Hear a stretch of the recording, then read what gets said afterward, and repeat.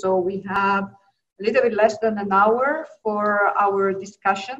If there are interesting questions that are not answered, I will make sure to read them aloud to our panelists.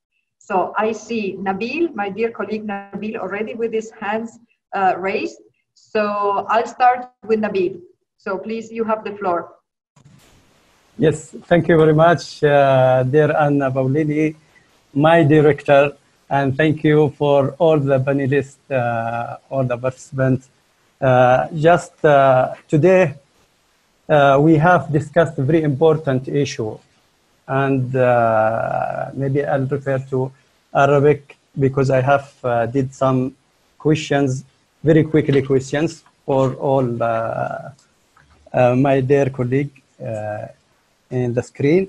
First of all, أول شيء ممكن أنا بشكر جزيل الشكر كل مقدمين الأوراق، وعندي سؤال للبروفيسور أوست.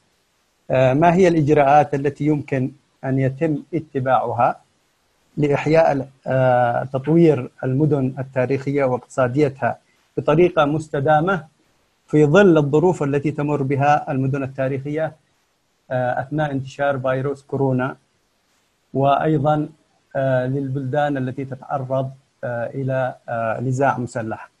هذا الأستاذ أوست. السؤال الثاني هو للأستاذ، مداخلة للأستاذ كمال. الموضوع موضوع جيد ورائع. هذه الأنشطة هي فعلا رابطة بين المجتمع والمكان. تاريخ المكان مهم جدا، إنها أيضا تعمل على تقارب أفراد المجتمع. فعلا أنت تعيش التاريخ في هذه الأماكن، وهي فعلا هي تربط الناس وتعمل أيضا على resilience and peace buildings really يعني.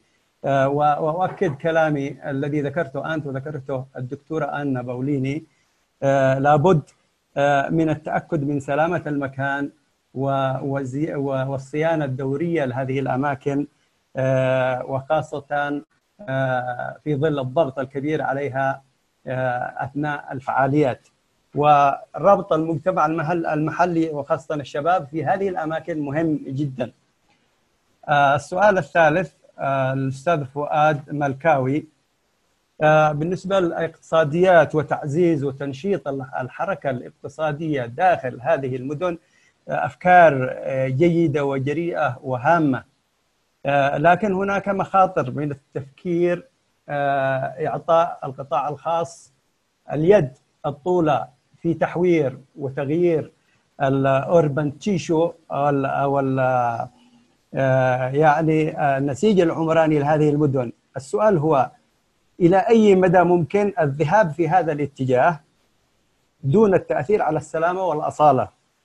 وهل هناك محاذير معينة يجب أخذها بعين الاعتبار أثناء إطلاق مثل هذه المبادرات للإنعاش الاقتصادي في المدن التاريخية، خاصة في المدن التاريخية؟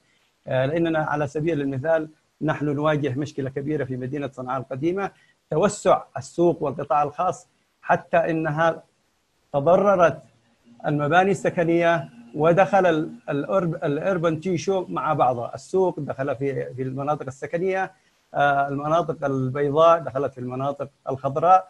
فهذه أمور يجب أخذها بعين الاعتبار لكي لا يعني تتعطل أو تؤثر على مكونات المدينة التاريخية المتكاملة.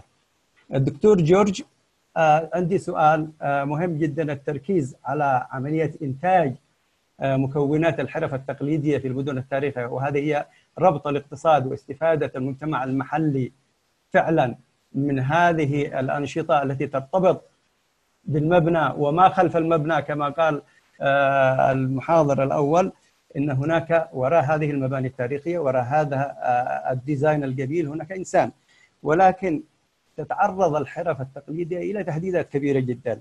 كيف يمكن أن نحمي الحرف التقليدية ونأمن استدامتها وتأمين جودتها وأصالتها في ظل التحديات الاقتصادية الموجودة؟ إنتاج الصين، إنتاج الهند، الكثير جدا في هذا المجال الذي قد تؤثر على إنتاجيات القطاع أو المكونات التاريخية للمدن التاريخية في هذا المجال. شكرا جزيلا على سعة صدوركم، وأكتفي بهذا القدر من الأسئلة. شكرا. Thank you very much, Nabil. So maybe we can reply in the same order. So Professor Ost.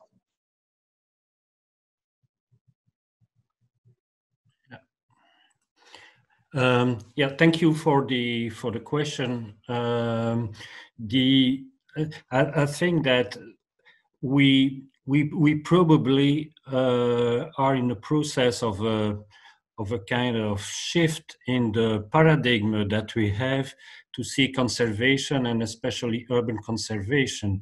It's really struck me when I listened to the successful investment in urban conservation, that they are mainly, and I think that Dr. Malkawi explained that very well. When we take the World Bank, initiatives, when we take everything that David Crosby and Donovan Ripkema work, these are mainly macro perspective on things,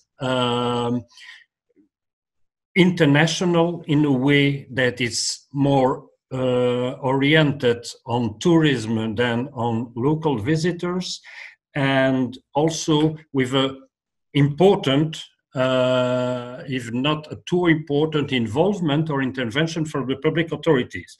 So it's really depending on these conditions that basically were the conditions maybe 20 or 30 years before, when we largely rely on either money from the public institutions or money from the NGOs or the conservation international institutions.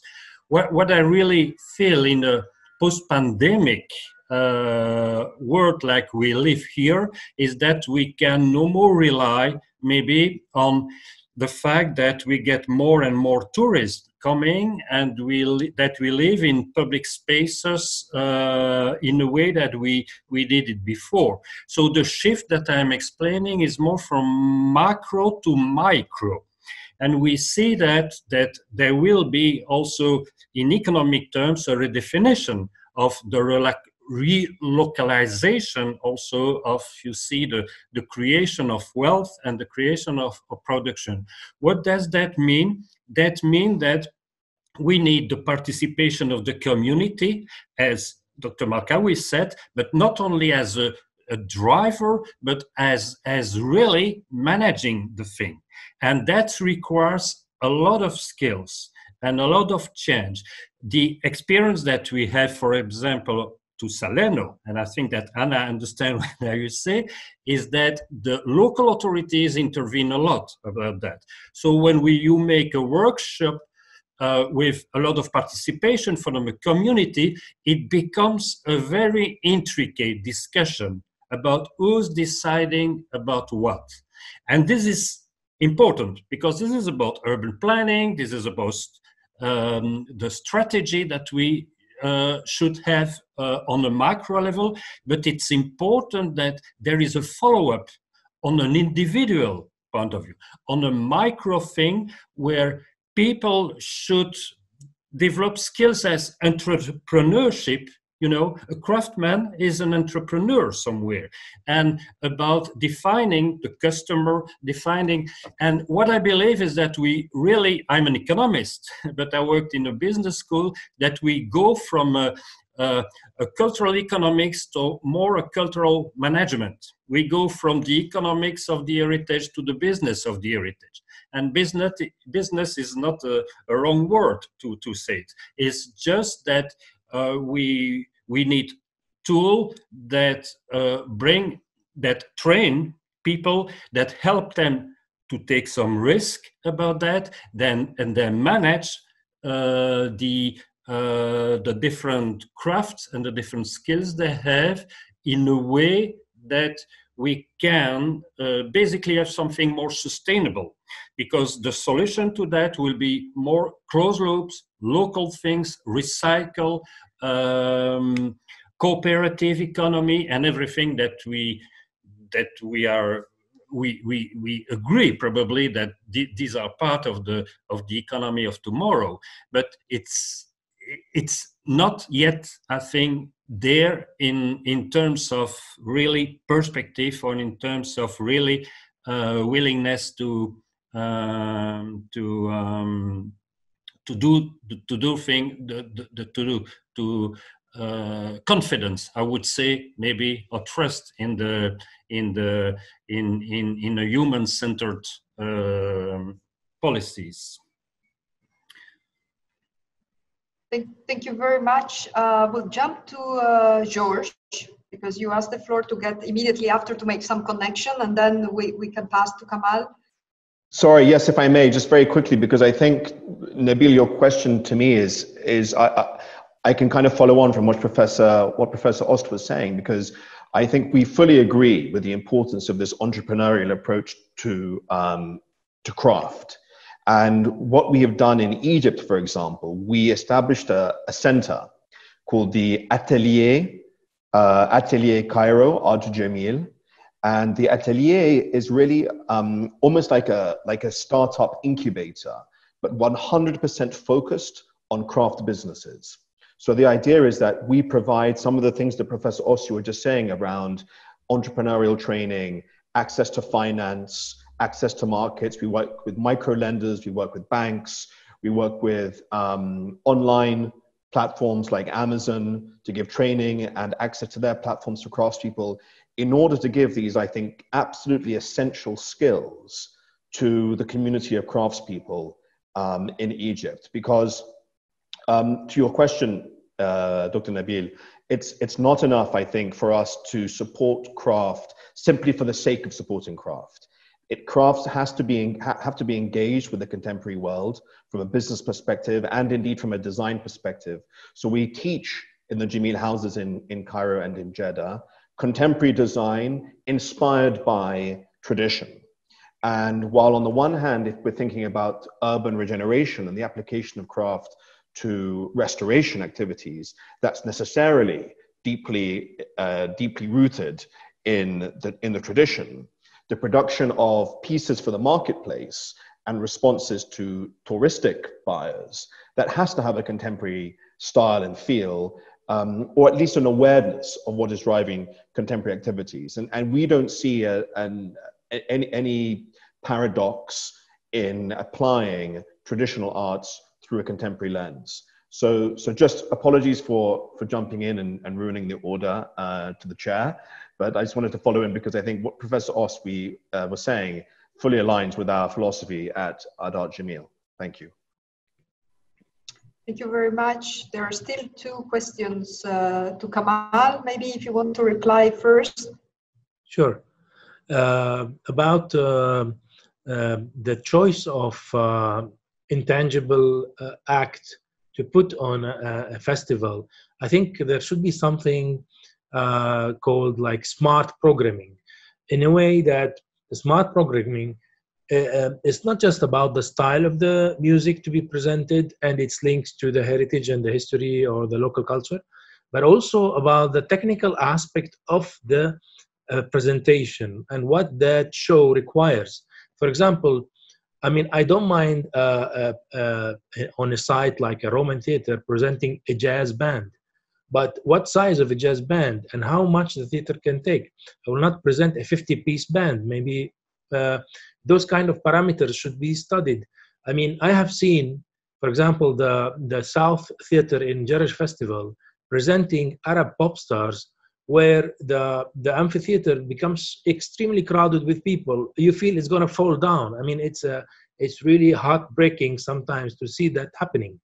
While this place, okay, it can take Arabic music, but not that kind of pop star. It can take something a little smaller, a little of a different size.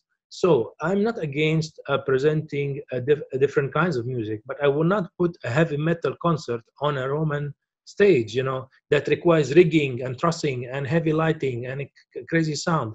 Even putting artificial sound in those sides, the vibration of the sound can actually move big stones, you know. So we have to consider a lot of things And again, I repeat, technical things, what this place can take. So there should be smart programming. There should be information giving to the organizer that this place can take only this and this and that. More than this, you are damaging the place. So there is a lot to be done in this aspect, I think, as well as also on the seating side of the places. You can see that these stones have been built in a way where the Romans were, you know, great muscled people, and they can, you know, step up big steps. But now the people are kind of more spoiled. You know, they need a different kind of pathways, different kind of steps to go up. And the way how they sit on the stones, I don't know. I've seen the Amman seating in the Roman amphitheater, like the places where people sit are already curved this way. I don't know if this happened in the last 20 years or 50 years or 200 years. I'm not sure, but I feel there is more damage have been done in the last 50 years than the last 2,000 years, you know, in those places, due to these events that are happening without a proper criteria and organization. These are my points, you know. For I don't know if I answered the question, but yeah. Thank you very much, Dr. Fouad. Thank you, and thank you, Nabil. I think every session, Nabil has interesting questions actually to heat the debate a little bit. It's your question is really about the role of the private sector and the role of the government, which is really probably as ancient as, to use Kamal's probably analogy, as the Romans, more or less, basically. And this is not really a question about heritage in particular. I'm an urban planner. I work with cities on city services, and this is really the balance, how to get this relation work better for the benefit of the residents of the city is really the critical balance. I can tell you, I mean, I worked in Canada and the USA on similar projects, and I can tell you about actually the debate that takes place in a room between the developer and the NGOs that are trying to protect a tree or a heritage site, or even actually a pattern of life.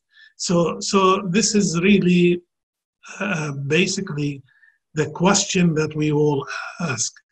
So before I actually say another thing about that, let me step back and say, please remember, I started in the beginning by saying that actually everything now is different. So what I was talking about is really pre-January 2020. I mean, I'm gonna probably after this session, I have at least 2 sessions where we're discussing the new normal and the new reality in cities because of the coronavirus. So the key thing here is the fact that everything we know is under scrutiny now. It's like we defended density so much. Now we're discussing, is density good or bad, and how to control it. I talked a lot about bringing the critical masses. Now actually this is an issue that is under discussion. So the whole debate, the whole narrative now is focused on the fact that hopefully one day we'll go back to what things were before, probably with few measures, not really to do a drastic change, because actually the status we are in these downtowns took about hundreds of years to get there. We responded to various pandemics, we responded in the history of cities, we responded to various wars, to various crises, and actually the fields of knowledge that we have are a product of these various things. So to come back to the question, whether actually if we survive this crisis and come back to the normal, this relation between private and public is actually is going to always be a question, and we will need to come up with it. My take on this, to come up with the answers to it, my take on it, there is no business for the government really to be the investor, to be actually, how do I put it, the key player there. The government's role is a regulator. Their role is really to put the boundaries for the various players. There are various players on the table. It's not only the private sector. The community is a major player. The government's role is really to put the rules of the games so that actually everybody is on board. But actually, as probably Professor Ost said, where the money is going to come from. In certain places, it is actually coming from the national government, the cases I mentioned in Saudi Arabia. However, this study came because the Saudi government was saying, what are the economic impact? Why are we investing so much money? So in other cases, like in Karachi, it is a World Bank money, but it's still a government money because it's a loan, and similarly in Lebanon. However, to be honest with you, what I'm looking now at in Karachi is the only success story that I've seen in that city, which is really initiated and run by a community-based group. It's not really by the World Bank. It's not really by the UN. It's not really by the government. It is actually a community-based who were able to bring some donors on board from business people within the city who have actually interest in that. That emphasizes really where the point that I probably emphasized toward the end, which is actually who are the people and the members of the community of the place. Who are they? How can we engage them? How can they be on board from the very beginning? In that sense, you bring a party that is probably interested in the place, more interested in the place from anybody else. At the same time, the party that's going to bring life to this place as well. So if they are actually, they come to that, if we come to that actually knowledge, then probably our initiative will be more successful. I have to tell you that in this case, we are learning from this community-based group in Karachi to implement actually on street sweeping, believe it or not, because after the coronavirus problem, cities don't even have budget to really clean the streets, cities like that. So we're actually trying to learn how this community-based can be initiated again in order for them to clean up the place, not really do the initiative that they were doing. So that's the key point here is this relation is really need to be calibrated, and everybody needs actually certain role to play that is defined and overseen by, as I say, the regulator in this particular case would be probably the government. The World Bank and other donors would come with money and then leave. It is actually the community that has to work out how this thing can be sustained and function as well. Thank you. Thank you very much, Dr. Fouad. I don't know if there is another of the panelists that would like to take the floor. If not, I would read one of the questions in the chat box. Let me know if you want to have. Okay. Picking up on what you were just mentioning, Dr. Fouad, I mean, to get this lens and say the COVID, in COVID, post-COVID, and looking at this. The Miriam is mentioning, how can we work to protect our ancient site from gentrification and museification? Coronavirus decreased the request coming from the industry of tourism, and now it's a nice thing for the preservation of heritage. But how can we make this opportunity into a rational development and a sustainable one?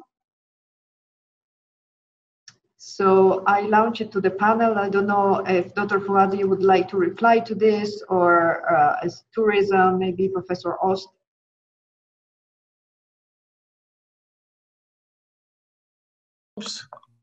I can say probably a few words and then leave it to Professor Ost basically to respond. It's my words are not really going to be a response to the questions. Actually, I emphasize this question because, as I said, at this point, we are rethinking every practice that we had before COVID. We know that tourism is probably one of the sectors that was hit hard, basically, by this because of nobody wants to go anywhere. So in that sense, basically, once this crisis ends, most probably that's the sector that needs to be really revitalized, one of the sectors that need to be revitalized. How we can protect the heritage from gentrification, from other basically, let's say, negative impacts, that is the role of planning. I mean, cities who actually are not totally focused on defeating coronavirus. Everybody's focused, but actually cities who actually have a longer term vision, that's what they're doing now. Every city has its own actually circumstances. So these cities are now sitting down to plan for post-corona. How to revive the economy, not really just simply tourism, how to revive the economy while not really losing the, let's say, the assets that they have in the process. Certainly, as I mentioned also, we are trying to help Karachi to do that by coming up with certain guidelines how they can actually resurface after the COVID-19. I think that is my 2 cents of thoughts. If I may just add, I just completely agree with Dr. Malkawi. Just to maybe add two remarks on that. The first one is that the question about, you know, too much tourism or too less tourism is a question that has been always there. It's not very new. Tourism is never at the perfect equilibrium. You need more tourists at many places, and you get too much tourists at other places, and it's a question of balance. And of course, there is a lot of things done in the last years, including about managing historic cities and the guidelines by UNESCO and everything that are very useful and not completely implemented elsewhere, I must say so. It is just a technical question. The other one is that I think that tourism is not the problem. The problem is more about the externalities, about everything that tourism provides as positive things and as negative things. And there we should, I mean, take into account or take into consideration with in the future where tourism will, I hope, come back again and travel to internalize these externalities. So to really pay attention from an economic point of view, you know, that people pay the price where there is something that it's going wrong. We should realize that most of the externalities that we have today from tourism are sometimes negative and they're not paid for. So this is an economic question that creates a lot of conflict and a lot of distrust somewhere in the community, in the local community. So there is maybe that the crisis that we have today is an opportunity maybe to settle also to that question. And this is where the local authorities, as said Dr. Malkawi, should be a regulator, because it's up to the authority to deal with the externalities and to take that in charge and to correct this so that gentrification and mass tourism and pollution coming from tourism doesn't happen the way the way it went in the past. Well, thank you very much. I think I saw and I missed raise hands before. Madame Bejaoui, je pense que vous avez demandé la parole. Oui, j'ai demandé la parole. شكرا كثير. أنا أشكر أول شيء المحاضرين لأنه لغناء وتنوع المداخلات وكل المواضيع اللي طرقوا عليها هي من يعني مهمة جدا بالنسبة للمدن التاريخية وكيفية التدخل. لكن أردت أن أركز على نقطتين. أول نقطة هي اللي تتعلق بإعادة الأحياء وبالذات التركيز على ترميم المعالم، لأنه في ترميم المعالم في عنا نقطتين. أهم شيء أنه يكون فيه عنا اليد العاملة المتخصصة، لأنه معرفة الصناعات التقليدية وكيفية خاصة كيفية نقلها للشباب وكيفية تشجيعه على أن يجعل منها مهنته هذه مهمة جدا. وأعتقد أن هذه النقطة من أهم النقاط اللي ممكن نتطرق لها في مبادرة مدينة لنتمكن من ترميم معالمنا بطريقة صحيحة. والنقطة الثانية بالنسبة لترميم المعالم هي إعادة توظيفها. فإجمالا نلاحظ، أنا أقول حتى نلاحظ من تجربة تونس أنه الأغلبية الوظائف الجديدة هي تكون يا مطاعم يا نزل يا بيوت للضيافة. وكل هذه الوظائف الجديدة هي بالذات يعني لا بتكون مجعولة للناس لزوار المدينة، ليست لساكني المدن التاريخية. وهذه النقطة هذه تربطني بالنقطة الثانية اللي حبيت أن أنطلقها، هي موضوع السياحة اللي هو موجود تقريبا في كل استراتيجيات الحفاظ على المدن القديمة. أعتقد أنه اليوم بعد ما عشناه من آثار الكوفيد 19 وآثار كورونا، بعد ما من اللي قاعدة تعيش فيه عديد من المدن التاريخية في منطقتنا العربية من حروبات فإن اليوم مفروض أن نعيد النظر في موضوع السياحة وننظر له ممكن بنظرة أخرى، يعني حتى نجتنب أنه تصير المدن التاريخية كلها مجعولة للسياحة. ولما نقول سياحة هي سياحة أغلبيتها أجنبية، ما هيش سياحة محلية.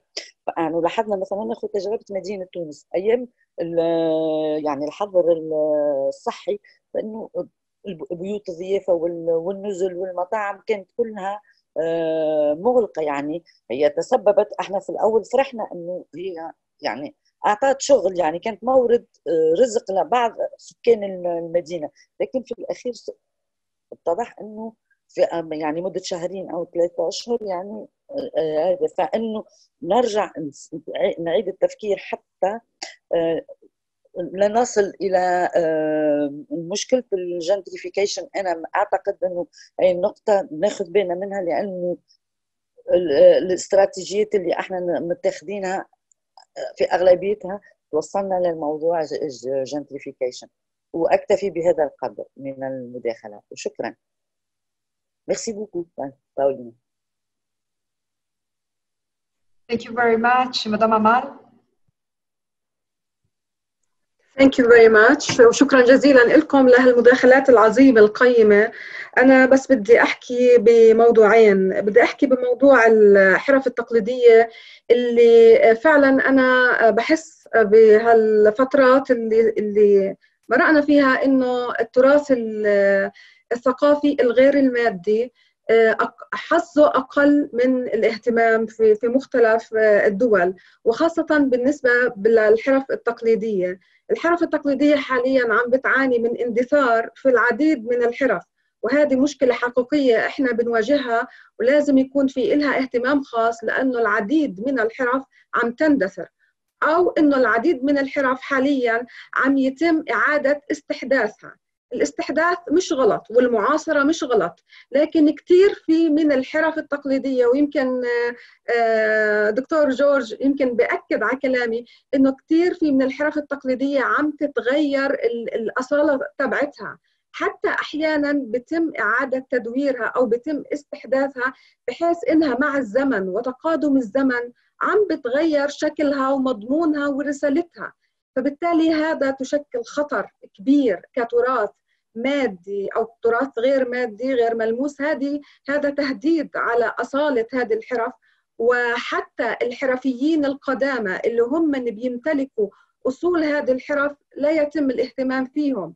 فهون في عنا اهتمام أو في عنا مشكلة كبيرة إنه إحنا لازم نركز على الحرفيين نفسهم، على المعلمين بشكل أو بآخر باللغة العامية، المعلم اللي بيمتلك أصول الحرفة واللي بيعرف كيف أجت. هدول المعلمين إحنا لازم يكون في عنا توثيق لإلها. في التراث الطبيعي أيضا، فمثلا في عنا بناء السلاسل في التراث الطبيعي، مثلا في عنا في بتير عم بنلاقي صعوبة كبيرة في إيجاد المعلمين اللي بيبنوا السلاسل الطبيعية الترسز كيف انبنت بشكل أصيل بشكل قديم.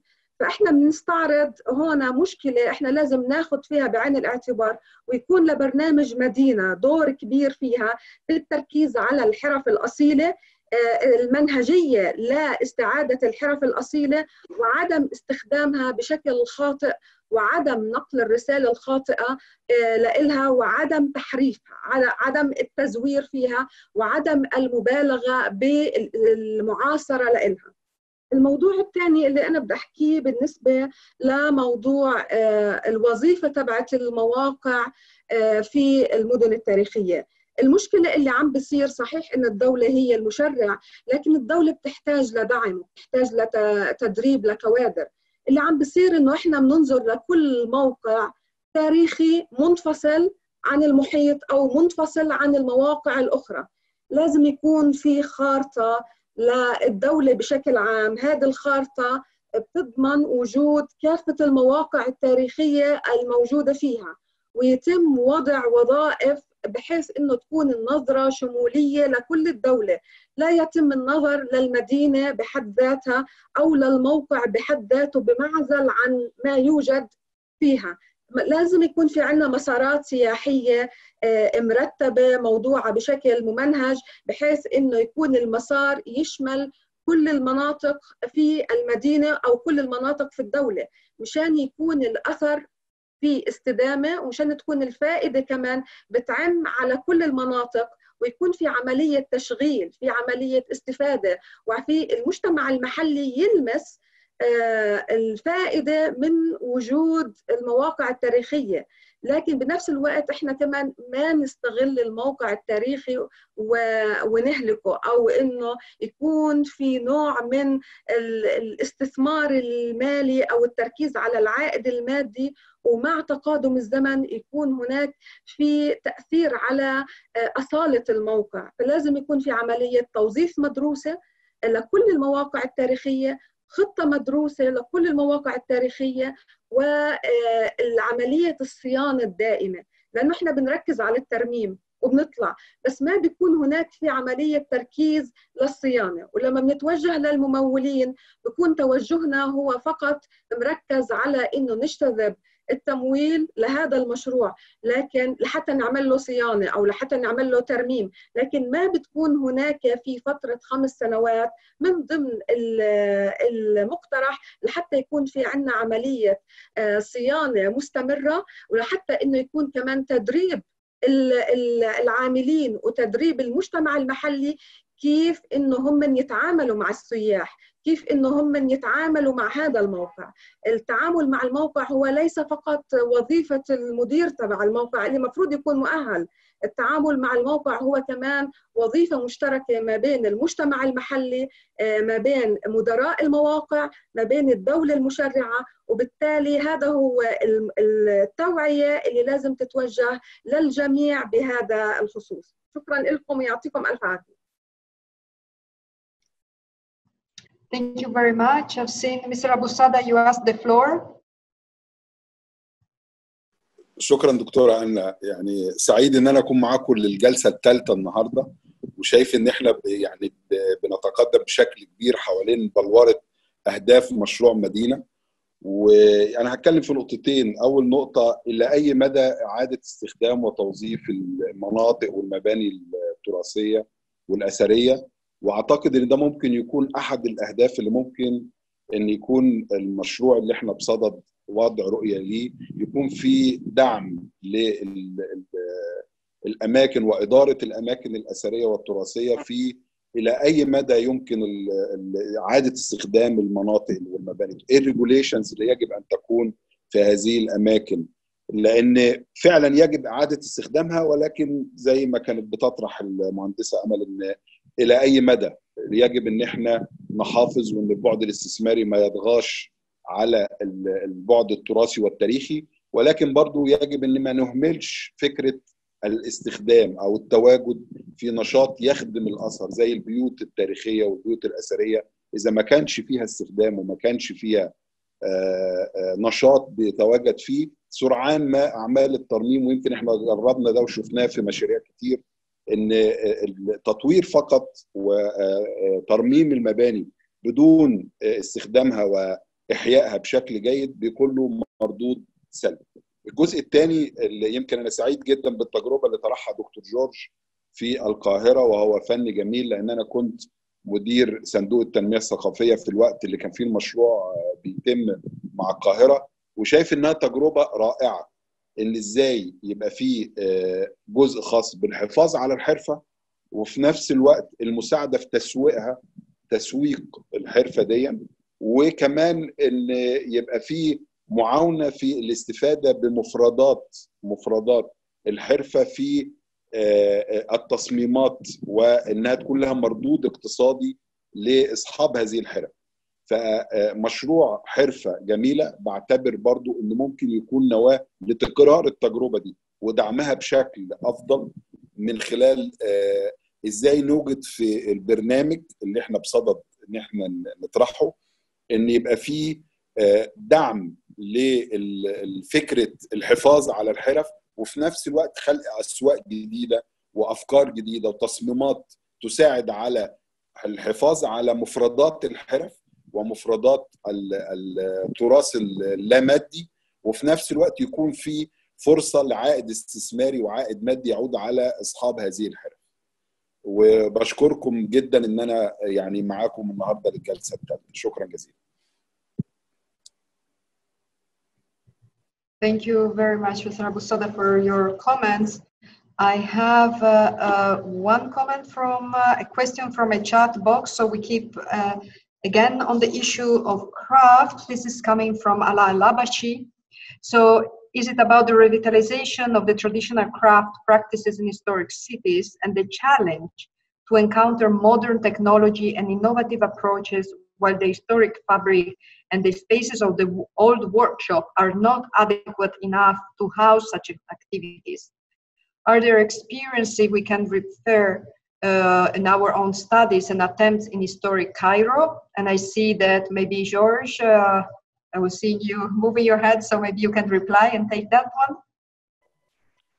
Thank you. Thank you to the chair, and thank you, yes, to Dr. Ala. But I think it's a good question about the kind of traditional versus contemporary in materials and techniques. It's something we think about a lot. So on the one hand, a core objective for us is to revive and achieve sustainable continued practice of traditional crafts. But on the other hand, we recognize that times are changing and there are differing requirements from the contemporary market and new technologies which can make production easier and more sustainable. So it's always going to be a balance between the two, especially to go back to what Professor Ost was saying earlier about the importance of achieving an entrepreneurial approach amongst craftspeople to the practice of their traditional art. If we take an individual craftsperson, he or she will be skilled and trained in the traditional way of making, say, ceramic bowls, ceramic plates. But is it necessarily wrong for that craftsperson to look to modern technologies to facilitate more efficient ways of making those bowls if it means that they'll be able to create a business which is sustainable and allows them to continue to practice that craft? Because oftentimes, I think we go back to what Madame Bajawi was saying about the problems with relying too heavily on the touristic market. And touristic tastes let's be honest, sometimes tourists come and they're looking for a trinket, something relatively cheap to take home. And that's not enough to sustain the continued practice of heavily intensive, time-intensive, effort-intensive practice of the crafts. So we have to find models which work in both worlds. And I think maintaining an open mind and seeing across traditional divisions between tradition and contemporary, tangible and intangible, tourist facing versus local market facing. We have to move carefully between all of these different aspect points around the issue of craft in order to make it sustainable. I'd just like to pick up on something that Dr. Amal was saying earlier about the importance of making sure the craft is sustainable beyond, say, the donor's intervention to restore, say, a historic building. I think this is really a fundamental problem that is faced when we talk about craft, because to go back to my presentation just briefly, we think of craft going into one of two categories, either craft to support conservation and restoration of buildings, or craft to produce products for touristic markets. And I think we have to think far more long-term about how do we revive crafts in order to respond to local markets that aren't tied to the restoration of buildings and aren't necessarily tied to tourism, especially in the post-COVID world. In other words, how do we make sure that craft is sustainable in a contemporary way, responding to local markets? And that involves everything from new technologies through to access to new markets via online practices, teaching entrepreneurial skills, providing access to finance, many of the points that Professor Ost was saying earlier, but of course, keeping this ancient tradition of the practice of the crafts across different generations. And I think through those approaches, we hope that the crafts, as we all admire them and value them from a heritage perspective, can continue to be practiced in a sensitive way. Thank you. I see Kamal raising the hand, so please go ahead. I would like just to make a quick comparison between the traditional crafts, the inherited traditional crafts, and traditional music, because there is a really big similarity. Seeing music also as a craft, whether it's playing an instrument, a traditional instrument like the oud in Arab world, or playing the classical guitar in the Western world. So we in the music world, we have documented the traditional ways of playing these things. So if I want to know how to play a traditional oud, then there is a way to know it because it has been documented with audio references, video references, and written music. So what I suggest, if there are ways to document the exact genuine traditional craft where it is preserved somewhere as a reference, even though at some point of history, maybe in 50 years, we will never find any master to do the craft again, but we can go back to the reference and learn from that. So I take another example. How do orchestras in Europe today play the classical music of Bach and Beethoven and Mozart? They never met them, and they never know how, they never listened to them. But going back to the documentation of those, we can reinterpret almost the same way. So maybe if you take the traditional crafts, if you look at them in a similar logic and document them in video, in picture, in graphics, in text, and then you will have a maximum reference to go back to, just in case. Because I am for the development and for the using of new technologies and creating new versions and fusing of cultures, etc., etc. That's what I do in my music, and because that's what is selling.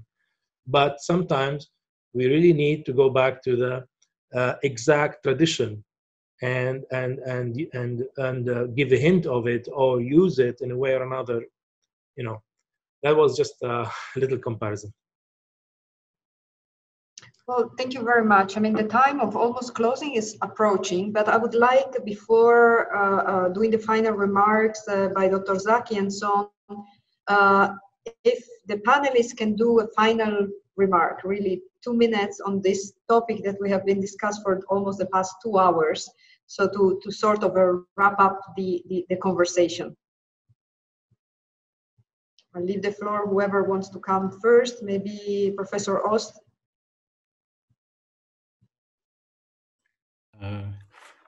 No, maybe just a word about, because I really agree with Kamal. I'm not a musician, but I understand very well what he does, and I guess that I'm not a conservation specialist neither, but that we have the same kind of question with tangible heritage because of following the Charter of Venice and all the guidelines, and at the same time taking advantage of new technologies, new techniques. But the thing is to document everything so that we know what we do. And I must say that it's not that different from coming back to my presentation when you look at the building to be adaptive reuse. You see, you get the reuse there because these are the conditions for keeping the building through different generation, but there is the adaptive word. So how do you mix these two by having a balance between what the building can offer and at the same time what the local community needs? And I know that this can be a discussion because the Charter of Venice says, okay, take first the building and then look what the building can do, because we don't need, but we need, I think, also for keeping this building, that we get this trade-off and that we look at the clients or the customers of the building and their needs and how it can fit better in the local community, in the surrounding. So this is, I think, always the same question about balancing, and this is what it makes things, I think, sustainable or not. And can I ask one question? I mean, I think Dr. Fouad will not be happy with me bringing back the conversation maybe through the lens of COVID. But, you know, the economy, I mean, Professor Ost, I mean, we have seen that the economy is really, you know, going down and the very steep, and we don't know what's going to be the projection in the future. And we also know that traditionally investing in heritage and cultural heritage, I mean, it took many years to arrive to the point where Dr. Fouad was mentioning, you know, the revitalization of historic cities and making decision-making, understanding the value of cultural industries, the values of cultural heritage, and so on. But we also know very clearly that it's difficult to convince the decision makers and the politicians and the taxpayers and so on to invest in heritage. We are seeing that in emergency situation, you know, where the humanitarian is also the first priority, and of course it should be, but that, you know, the lens of heritage is never there. So what is the perspective in the future, where already heritage is, it's, you know, in the bottom of the priorities of any of the decision makers? I mean, can we have any positive regards in a way? I mean, we were talking a lot about the role and the community picking up really in their hands, you know, the sort, let's say, of heritage, whether tangible or intangible. But we know that also sometimes these people are the most disadvantaged as well. So they don't have the means, and maybe they don't have the knowledge of what they could do. So what would be your final, thought about that? I mean, in terms of economy. And then I will leave the floor to Dr. Fouad and the other panelists to conclude. Okay. To answer very, very, very briefly, because but one of my topic is analyzing business cycle and ups and downs in the economy. Okay, there are downs, but there are also ups. So you see, I remain always optimistic about the thing that could come. The only thing is that things go on, but in a different way.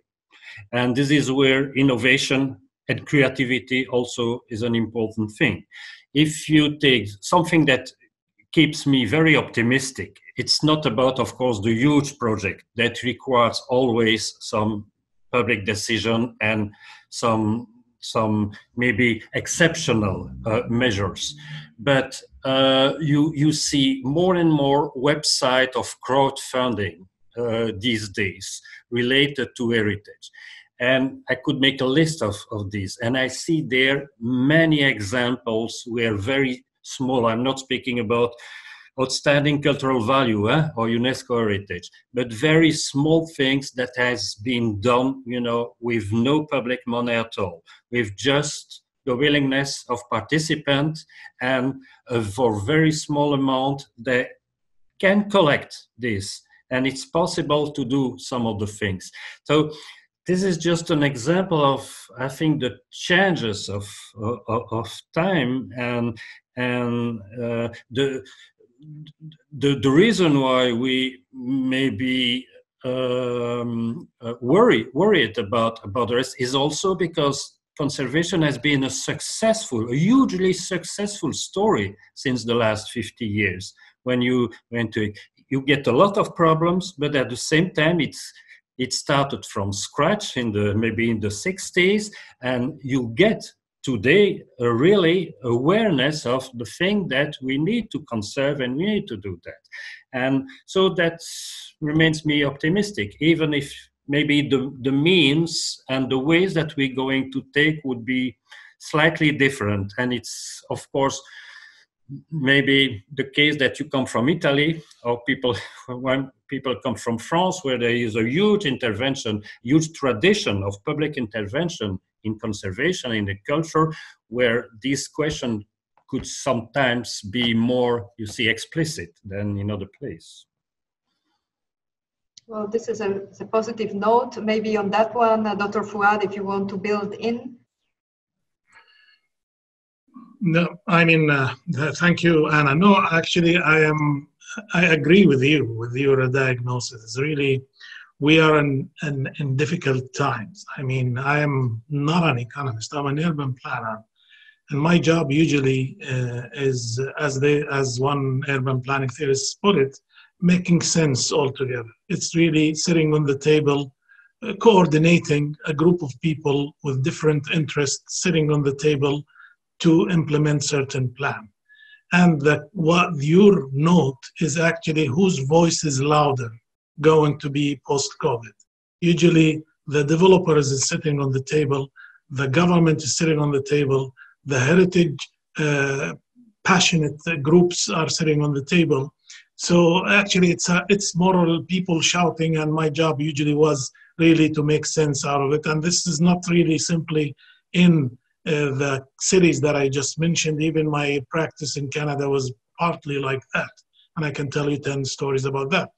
So the key thing is really, is how, when we come out of this crisis, and basically, hopefully, go back to normal or the new normal, whatever that normal is going to be, how we can actually make these cities more resilient. And by resilient, I actually mean also maintaining their history, their heritage, their past, while recovering from the economic crisis that is hitting them. And that is actually not something that anybody knows at this point. It's more of another planning exercise that needs to take place. And I go back to the point that I mentioned earlier, is that we come to this point in knowledge and in city development after several crises, whether it's war, whether it's pandemics, whether it's actually, redefining of country boundaries, whether it's colonization, post-colonization.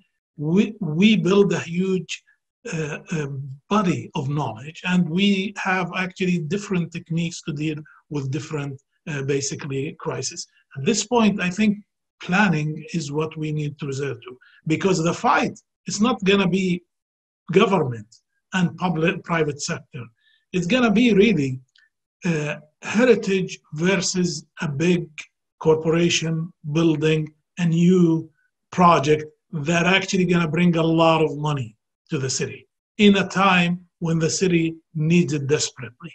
That's actually why I re-emphasize the community role, and I add to that probably the public awareness, because the government is weaker than fighting the developers. It's actually communities that should be strengthened to come up with a formula where they still can benefit from the economic development while maintaining their past and their history, basically in one way or another.